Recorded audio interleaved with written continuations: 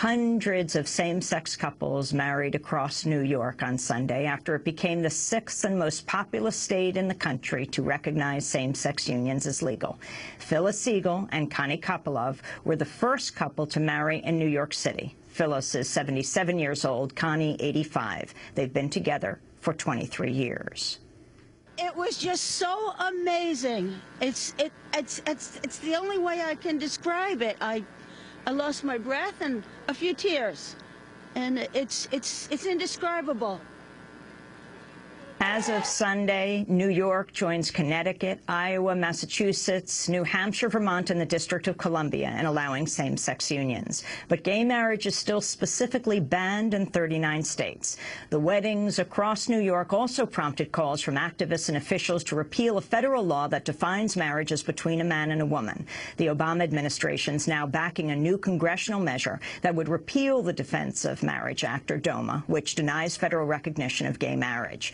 DOMA was signed into law in 1996 by former President Bill Clinton and prohibits same-sex couples from receiving marriage-based federal benefits, such as Social Security survivor benefits, health benefits, and the right to file taxes jointly. The new Respect for Marriage Act was introduced following the White House's surprise announcement it would stop defending DOMA in court earlier this year. Democracy Now!'s Elizabeth Press was in Buffalo this weekend, where she covered the first same-sex marriage in the honeymoon capital of the country, Niagara Falls. Kitty Lambert, age 54, and Cheryl Rudd, 53, both grandmothers from Buffalo, were married just after midnight Saturday at Niagara Falls State Park's Luna Island. Elizabeth Press filed this report. We are gathered together here in the presence of this company to join this couple in the bonds of matrimony. On Sunday, hundreds of gay and lesbian couples were legally married for the first time in New York State. I'm Daniel Rogers, and we've been together for a long, long time, 17 years. Congratulations to all the couples that are going to be able to finally get married and share their love and celebrate it in public like we are. We didn't plan on it, but we actually ended up being the first marriage in City Hall here at Buffalo, and we're excited about it. Yeah, my heart just sped up. My name is Jean Walker, and I came in from Ohio to be able to marry Michelle and have our rights observed. I'm Edward Wolf. And I'm Chris Lopez. We just got our marriage licenses, so tomorrow we are going to be husband and husband. We've already been through thick and thin, and we have so much more to go through, a whole lifetime together. At 12:01 Sunday morning, Kitty Lambert and Cheryl Rudd were the very first same-sex couple to take their vows in New York State. I caught up with Kitty before the ceremony. I am in heaven. I am so in love with the most remarkable woman. She is a great mom. She is my best friend and my best playmate. And in just a few hours, I will exchange vows with her, and for the rest of eternity, we will love each other and care for each other and be dedicated to each other, and it'll all be legal. The festivities took place in Niagara Falls in 3 sections, starting with the party, followed by the religious ceremony, and then ending with the legal ceremony. This is Reverend Dr. Barbara Halsing at the religious ceremony. Tonight we gather for a groundbreaking and historic event. We are here to witness the union of Kitty Lambert and Cheryl Rudd, the first gay marriage in the state of New York. You may wonder why there are 2 ceremonies scheduled, a religious one and later a civil one. As Kitty said to me earlier today, render to Caesar the things that are Caesar's, and to God the things that are God's. This civil ceremony is necessary in order to obtain the rights that have always been extended to heterosexual couples and which LGBT couples justly deserve.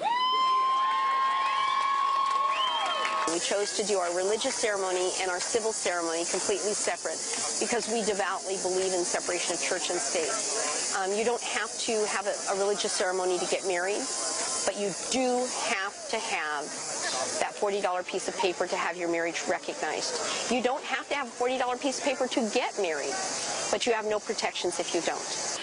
I'm Chaplain Carol Spesser. Is this wonderful or what? Oh my God. You know, I'm 63. Did I ever think this would happen? No. This is so glorious. Kitty has worked tirelessly with her grassroots organization, Outspoken for Equality, to pass marriage equality in New York State. This wedding kind of symbolizes that the struggle can be won.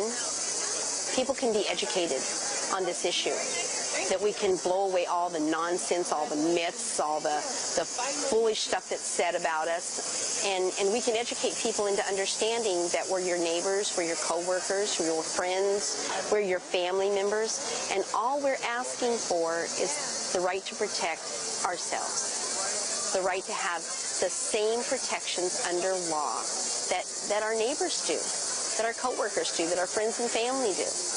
This is about equal access to equal protection under the law. The couple's friends and colleagues helped celebrate this historic day, including former New York State Assembly member Sam Hoyt. Kitty Lambert was a champion, a rock-solid superstar when it came to promoting marriage equality here in West New York, and to be a part of that is a great honor. It's Gregory Rabb, currently the president of the Jamestown, New York City Council, and the only openly gay elected official in the 8 counties of Western New York. I'm also good friends of Kitty and Cheryl, and have been working with them very closely on marriage equality all through Western New York. So tonight is important personally because of Kitty and Cheryl, but even more importantly, it's important because as a gay person and lesbian people and all the rest of us, how we identify here, you know, for the first time at midnight, we're going to be much closer to being full citizens in the state of New York. Nearing midnight, the party rode to its third and final location, where the traditional honeymoon capital Niagara Falls posed as the backdrop for their legal ceremony. My name is Paul Deister. I'm mayor of the city of Niagara Falls, and I'm going to be performing the marriage ceremony tonight. I want to say how honored I am, not just that you chose me to officiate, but that you chose Niagara Falls as a backdrop for this historic event.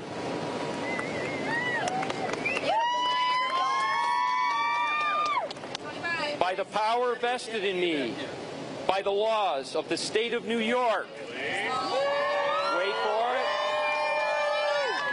I'll tell you when it's midnight. 12 o'clock. Go. I now pronounce you legally married.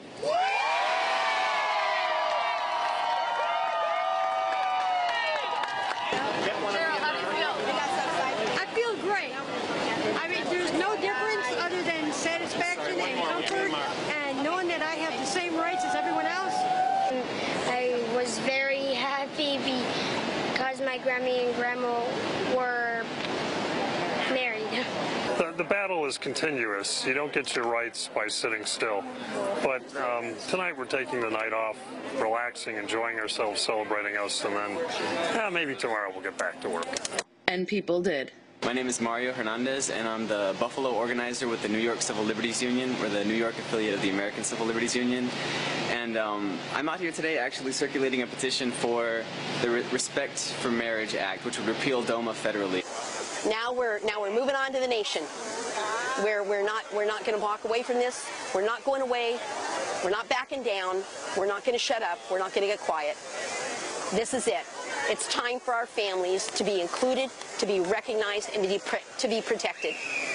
And it's that simple. Now I move on to helping other individuals out there who want to learn how to organize a grassroots organization and empower their own community to make the changes that we made right here in ultra-conservative Western New York. It's that simple. For Democracy Now!, this is Elizabeth Press reporting from Niagara Falls.